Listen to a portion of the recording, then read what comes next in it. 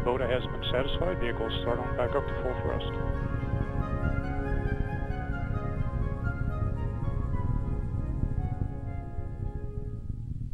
And we have solids 1, 2, 3, 4, and 5 jettison. Visual indication that all solids have separated well.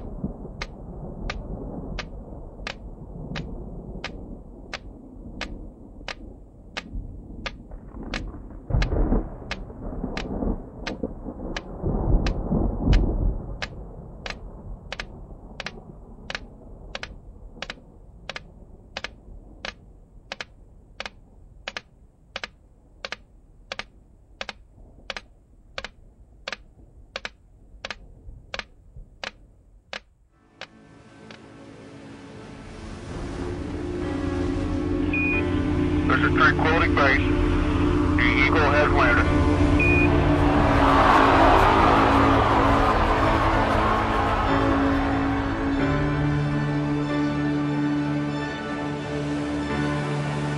The cosmos is all that is, or ever was, or ever will be.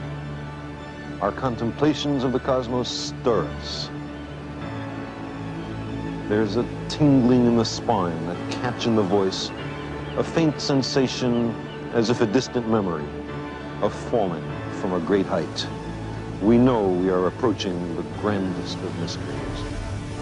From this distant vantage point, the Earth might not seem of any particular interest. But for us, it's different. Consider again that dot. That's here. That's home.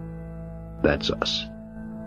On it, everyone you love, everyone you know, everyone you ever heard of, every human being who ever was, lived out their lives.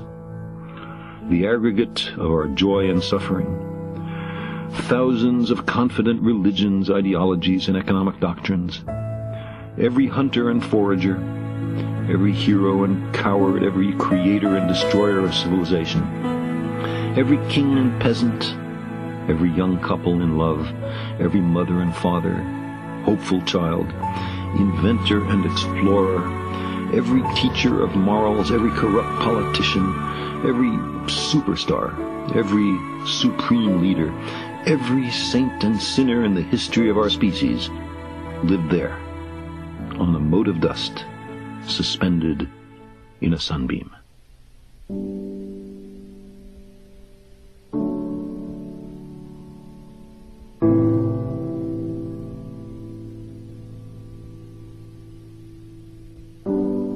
hunters and foragers. The frontier was everywhere. We were bounded only by the earth and the ocean and the sky. The open road still softly calls.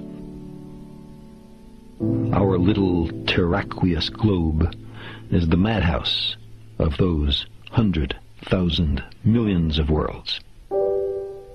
We who cannot even put our own planetary home in order, riven with rivalries and hatreds, are we to venture out into space? By the time we're ready to settle even the nearest other planetary systems, we will have changed. The simple passage of so many generations will have changed us. Necessity will have changed us. We're an adaptable species. It will not be we who reach Alpha Centauri and the other nearby stars. It will be a species very like us, but with more of our strengths and fewer of our weaknesses. More confident, far-seeing, capable, and prudent. For all our failings, despite our limitations and fallibilities, we humans are capable of greatness. What new wonders, undreamt of in our time, will we have wrought in another generation, and another? How far will our nomadic species have wandered by the end of the next century, and the next millennium? Our remote descendants, safely arrayed on many worlds through the solar system and beyond, will be unified by their common heritage, by their regard for their home planet, and by the knowledge that whatever other life may be, the only humans in all the universe come from Earth. They will gaze up and strain to find the blue dot in their skies. They will marvel at how vulnerable the repository of all our potential once was, how perilous our infancy, how humble our beginnings, how many rivers we had to cross before we found our way.